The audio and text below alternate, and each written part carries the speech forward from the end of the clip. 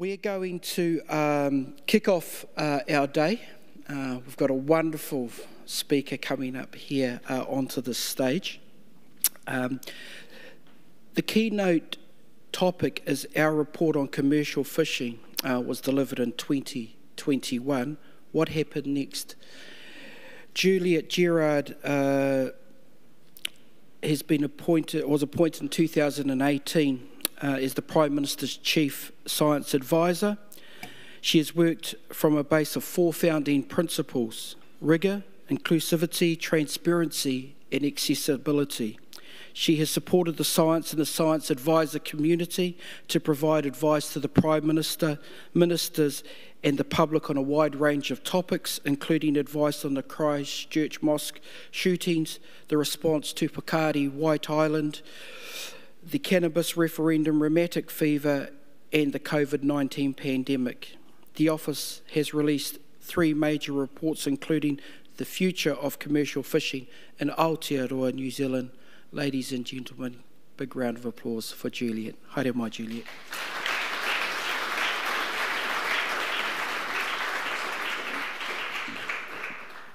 Kia ora koutou, ngā mihi nui. Delighted to be here finally. It's been so good, end of last year and beginning of this year, to get back out chatting to people. I'm not a fan of Zoom, so it's just lovely to be in rooms full of real people. We're running a little bit late, so I'll try and keep the slides short to leave some time for questions, maybe. So I thought I'd talk about this report, which many of you helped write. So first up, a huge thank you for all your contributions to that. It's an interesting role mine. You will have heard in the introduction that we advise on many things about which in the office we know little. So finding ways to write reports, to pull experts together, to find mechanisms to synthesize that advice has been one of the most interesting parts of the last 5 years. And I think it's fair to say this was the one where we learnt the most because it was the most challenging. There's 2 types of advice, I guess, fundamentally. There's proactive advice where something happens or we think something's happened and we can put our hand up and say, Prime Minister, government, you should really do something about this. And then there's commissioned advice. And the latter is more successful in general because it means that the advice is sought and that the evidence is being requested just ahead of the policy agenda. And so for other projects than this one, we slotted in quite nicely just ahead of the policy agenda. But for this project, it was rather different because there were several policy agendas and they weren't necessarily aligned. So we've learnt a lot going through the different processes about when advice works and when it doesn't, and we certainly learnt a lot with this one. So the project scope for this project was set not by me, but by the Prime Minister, previous Prime Minister, and various officials. So the scope was commercial fisheries, and out of scope were all the things that many people in this room wanted to change, which was not a happy coincidence. There's a certain amount you can do about that in terms of proactive advice, and there's a certain amount you can't in terms of following the instructions.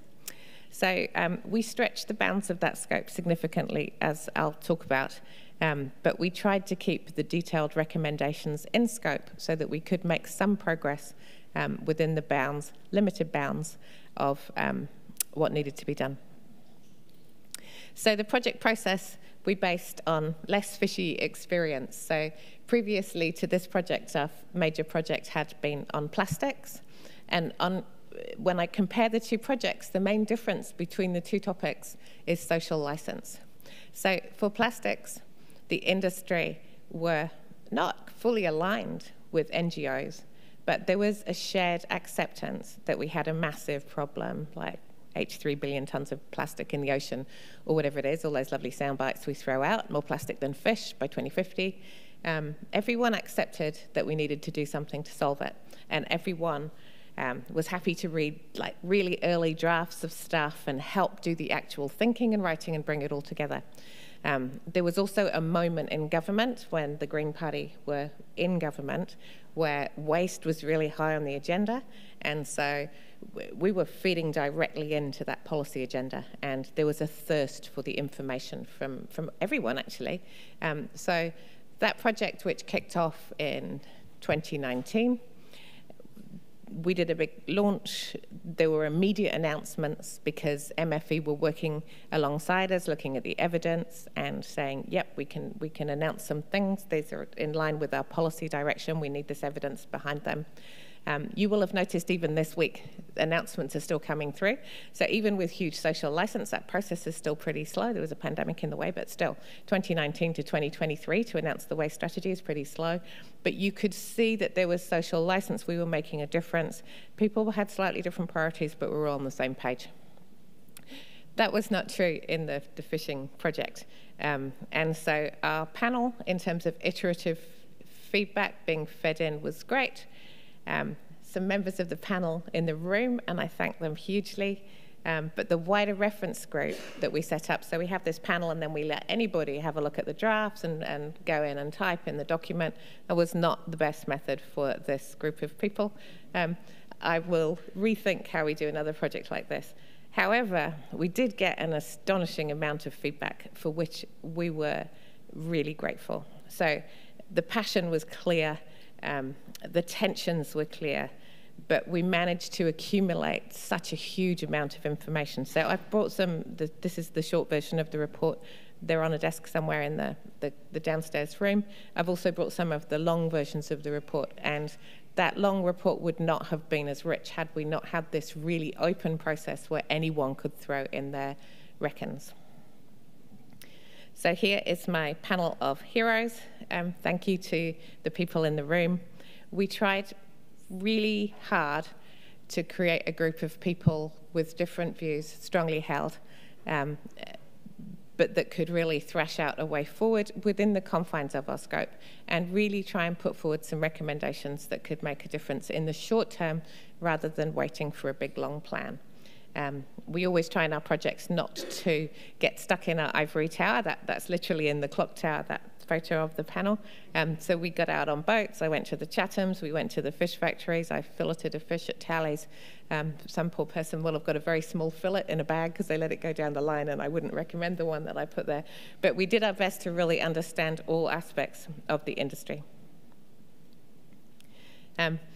This is my summary picture of the feedback we got on the scope of the project, which I've just gone over. If you search really angry fish, that's the best image that you get. I probably don't need to tell you guys that because you probably know more about fish than I do. So what we did to try and answer this heartfelt cry to do more than we'd been asked to do was career out of scope and very explicitly say the first 3 recommendations of our report are out of scope. But we don't think that without this context, the in-scope recommendations in the final 4 themes are going to work. So that comes under the bit about proactive advice, I guess. We said, here's what you asked us to do, but wait, there's more. But we kept our recommendations to within the confines of the Fisheries Act in order that the minister had those levers to pull immediately to make a difference and stick to the rules. I'm sure many of you in the room would have liked to have gone further, and when I talked at the See the Future conference in Nelson, there's many in that room that wanted us to not go as far as we did, and so I hope we found a balance, but aware in this arena it's hard to please all of the people all of the time. So recommendations 1 to 3, and I won't go into them in detail, but the first one, and probably the most important one, was that the panel felt very strongly that you could do all the science you liked in this area, but nothing was going to work unless we had leadership across the whole of the ocean. So you guys know this, I don't need to tell you this. You've got people talking about MPAs, you've got people talking about the Fisheries Act, you've got people talking about the RMA, you've got all these conversations going on, not parallel. And we needed some way of strengthening that leadership.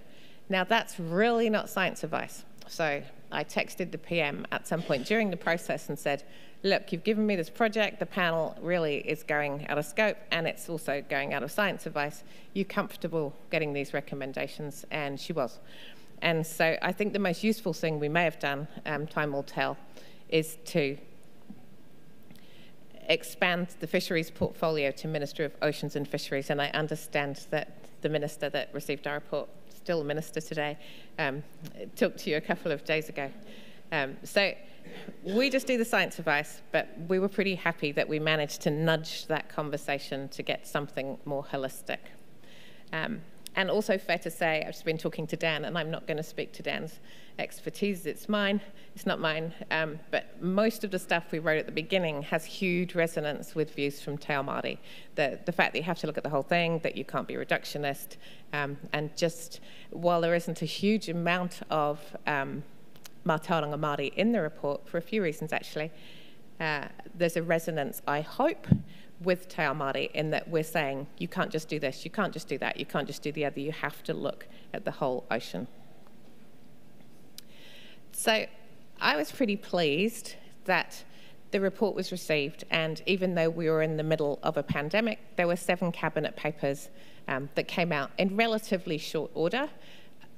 Obviously, our piece of work was not the only piece of work that was happening at the time.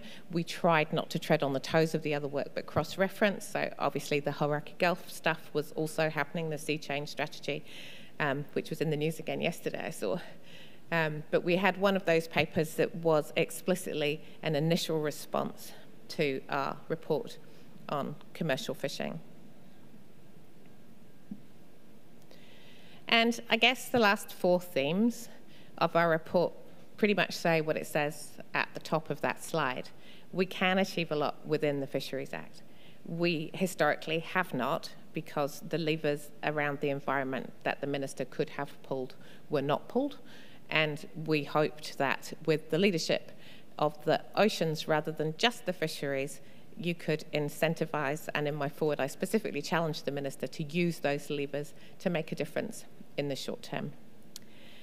To do any of that, I think we needed buy-in from commercial fishers. So I know that there was tension around the membership of the panel. I personally am incredibly grateful and very pleased that Craig Ellison agreed to co-chair it with me, because I didn't think that we could really get inside and make recommendations to the industry without having that voice at the table.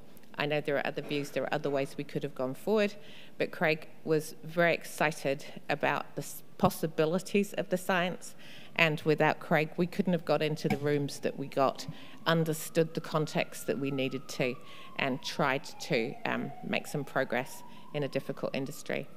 And also the panel, I think, were incredibly collegial and incredibly hardworking, and helped us really pass all the challenging feedback. And it was a great exercise in teamwork at a difficult time, because we were in the middle of COVID. So recommendations 4 to 7, they're long and detailed, and again, I've left some reports there. You're welcome to read it, and it's all on the web, both in report form and in dip-in-way, like website form.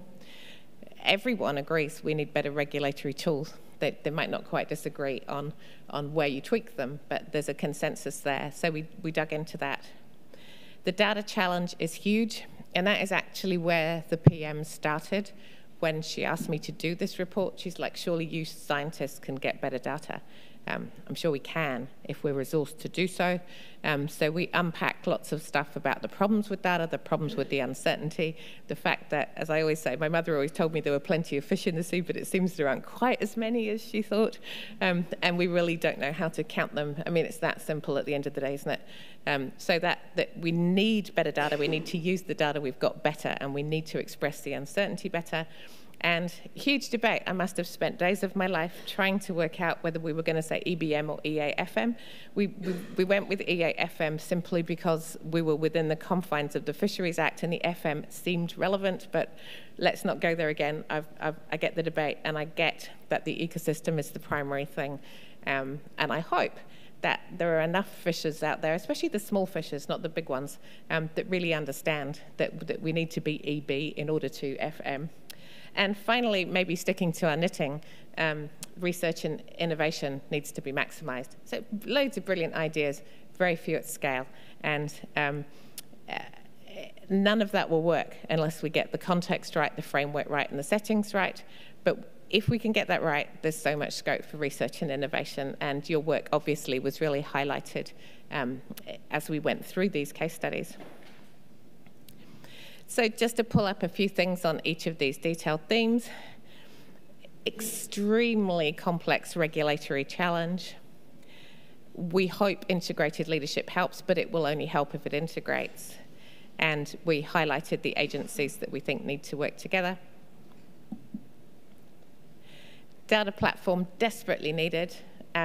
Just how little we know and how crucial those error bars around the decision points on things like soft limits really just emphasize how data-driven, evidence-based decisions is weakened.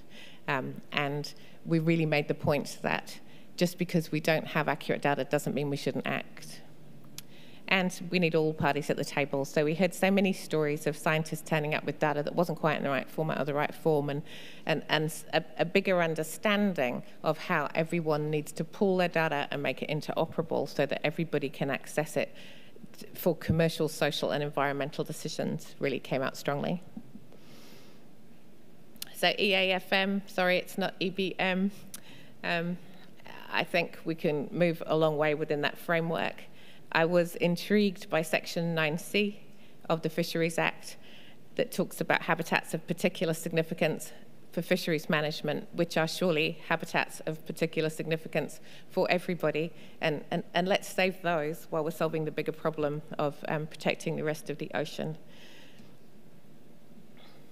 And finally, the innovation piece. We looked at fantastic innovations, and we heard passionately that you couldn't just fund innovation as an excuse for not solving the settings around regulation of the ocean.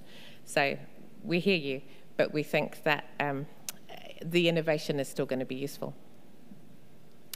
And the final point I'll make is that everything's local, right? So we're calling for a bold strategic action plan. We need national action to drive that, but there isn't a one-size-fits-all for any part of the environment, and perhaps more so than anywhere in the ocean. So place-based action, understanding the history of the local place, the mātauranga of the local harbours, was clearly absolutely crucial.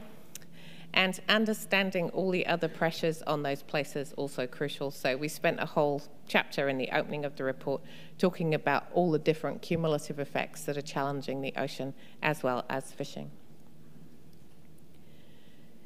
I don't think there was much contention on this slide.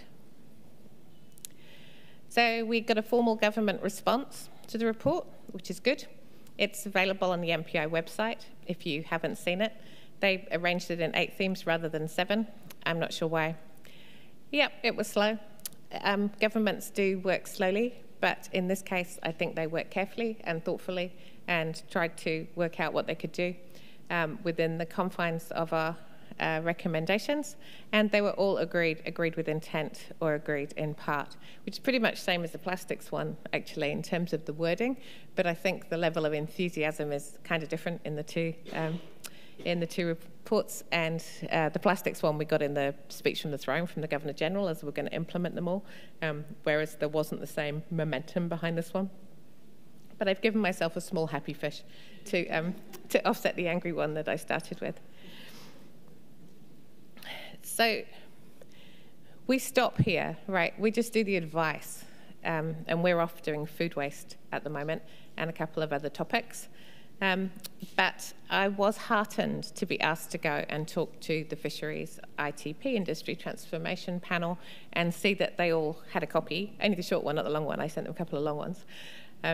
And also that there's some overlap between the people on our panel and the people on the ITP, so Craig in particular, who co-chaired it. I don't know how that process will go. That's not a process that we get involved with.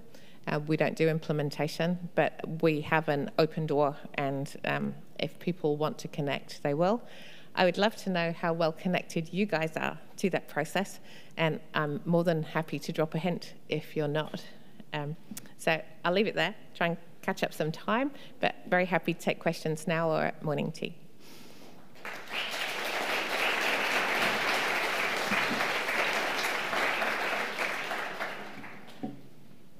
Hey, just encouraging your Slidos up there. We've got a couple of questions here If you do have a question for Juliet, please take the opportunity while it's here. You can't moan later. Ka pai? Okay, so how can we get the management agencies to engage with the diversity of scientific knowledge, and would it be worthwhile to disconnect fisheries research from the industry, for example? Yeah, thorny one. So one of my favourite pieces of feedback was the blood pressure readings from a scientist who tried to get some information into some of these processes. So aware that this is fraught.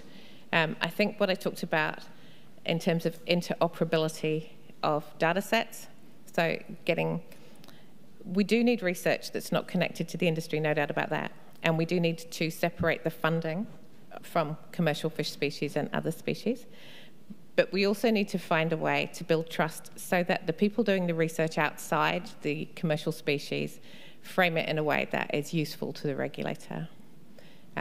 I think that's a big challenge that came through. I think that's a challenge for all science, but I think it's particularly acute here. I don't think the management agencies are unwilling to engage. They are just busy people acting within the confines of their terms of reference, and that doesn't make it easy. So we tried to nudge that one. I don't know if we made progress. We'll find out. Cool. The oceans are changing fast. Do you think this report will provide the stimulus to speed up the need to act at pace? I hope so. So who knows? It's my baby. I hope it's not too ugly and it goes off and does good. One thing we do is keep lots of copies of the report, and we give them to people all the time. So like a whole pile of copies went to Fisheries New Zealand. I'm trying not to smirk. Whenever there's a new minister, I drop off new copies of the report and offer a briefing. And generally speaking, let's generalise that. So if we've done some work in an area and a minister gets a new portfolio, we just drop a note saying we've done this work, if you'd like a briefing. And most of them say yes. We brief all the opposition parties. So Todd Muller in particular was very engaged. So every time there's a new opposition spokesperson, we offer to brief. So we do everything we can to say there's an evidence base here, we can connect you to people, but there's only so far you can push things. Yeah. Recommendation 2 is about an ocean strategy. Where are we at on the kaupapa? Yeah, did the minister enlighten you on that one? I think where we're at is best to look in the response to the report. I think it's quite tempered around the strategic plan. And one of the reasons that we wanted to try and pick off some doable things within the Act is because we didn't want everybody to get hung up on the plan and then wait 10 years, because we don't have 10 years, right? So I remember talking to Minister Sage with the plastics report, and we said we wanted a strategy, and she said, please, no strategies. And I said, why not? It was the first big report we've done. And she said, because then we'll have to go out and consult and consult and consult, and everything will be behind the strategy. She wanted an action plan. So that's why we put strategic action plan, because we hope that there are some actions that can come in as we're going. But yeah, I don't have a big announcement about a victory in that corner, sorry. Yeah. Great. Someone's used the word I've never ever seen before in my life. Good, isn't it? However, agree that data, interoperability of data. Yeah. What are some practical steps government are taking to integrate data and new technologies?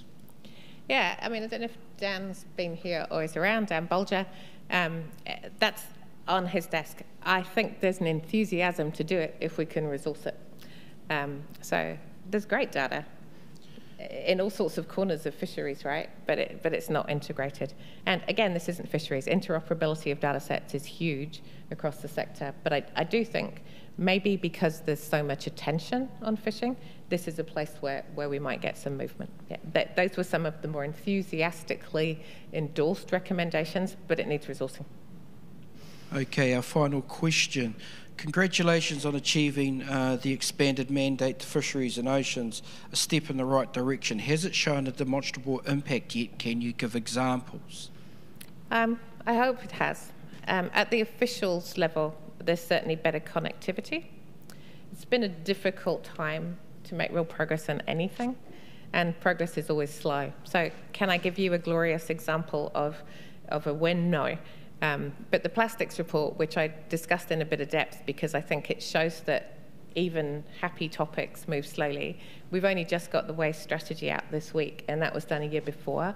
So I'm optimistic. A lot of it will depend on what happens with the next government, but the shadow opposition spokesperson is also Oceans and Fisheries. So I hope it's not just a name win, but actually a way of thinking win. Let's see. Okay, that was the last question, but this is the last question. Don't put any more questions because I feel obligated to ask them. So we'll make this the last question. And if you do have any other questions, Juliet will be around morning tea, and you can have a conversation there. What role do NGOs and the community groups have in mobilising change in support of your recommendations? Oh, just keep being activists. One of the most frustrating things about my job is wearing this hat is a huge privilege, but you can't get angry, and you can't campaign and advocate. So it's, you know, the evidence, the whole evidence, and nothing but the evidence. But unless those lobby groups are out there banging the drum, it's hard to get the evidence on the table. That said, be good if there was some consensus around some of the recommendations that we could move forward on. So, you know, if you've got your hard-nosed fishermen people on one side and your activists on the other side, and there's consensus in the middle, that's the most likely spot that we'd move forward. So it'd be great if we could find some points where everyone agrees and act. Juliet, thank you very much for your time this morning. I'm sure there's people that'll catch up with you at morning tea. Thanks. Kia ora.